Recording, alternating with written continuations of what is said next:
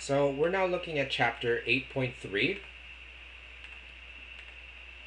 and this is on defining variables and solving algebraic problems, algebraic word problems. So this is chapter 8.3.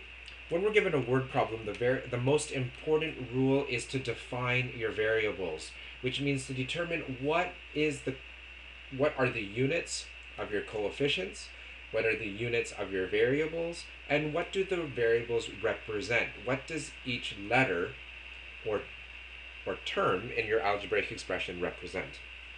So we'll take an example from the textbook. This is page 259. At a garage sale, hardcover books sold for $1.50 and paperback books sold for 85 cents. Create an algebraic expression for the total income and evaluate the expression if 8 hardcover and 15 paperback books are sold. So the first thing is to define our variables and look for an algebraic expression. Well, what we can always do is take the first letter because that tends to be easiest. So we'll let H equal the number of hardcover books. Now it's important to say the number of and not just hardcover books because there's many different aspects of a hardcover book.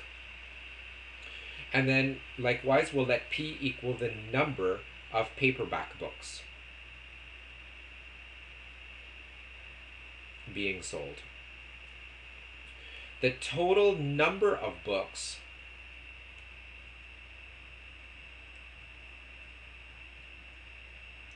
if you relate that to the number of hardcover and the number of paperback, the total number of books is really the combination of both of those numbers. So it really is just H plus P. Now, if we're looking for the total income from these books, we need to change the variable by putting a coefficient in there that will change what each one means.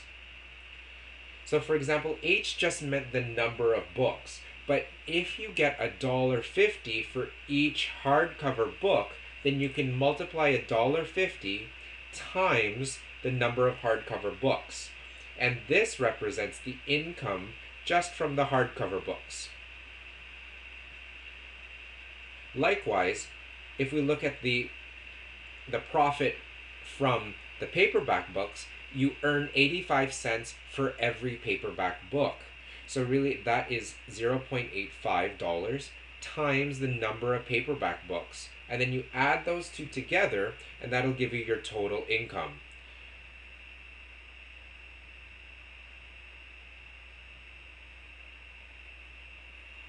Now, letter B asks for evaluate the expression if 8 hardcover and 15 paperbacks books are sold. So if H equals 8 books and P equals 15 books, then we could just replace them in the original equation.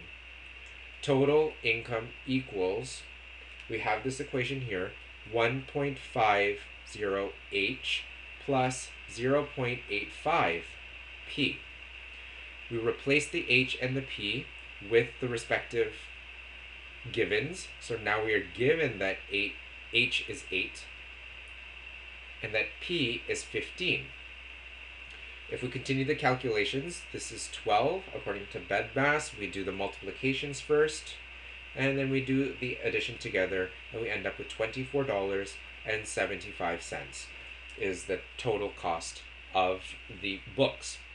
Now let's just look carefully at this units here. We never really examined it. The units for this $1.50 is dollars, and the 85 cents is $1. Now the units for the hardcover one are a little bit strange because this is just H books, but this really should be $1.50 per book and 85 cents per book. So then we have $1.50 per book times number of books. The books cancel out and I'm left with dollars. So at least you know how do the units cancel out and you're left with dollars all over again instead of just books. So try out the problems in your textbook and we'll have a chance to review this again tomorrow in class. Hope you get it.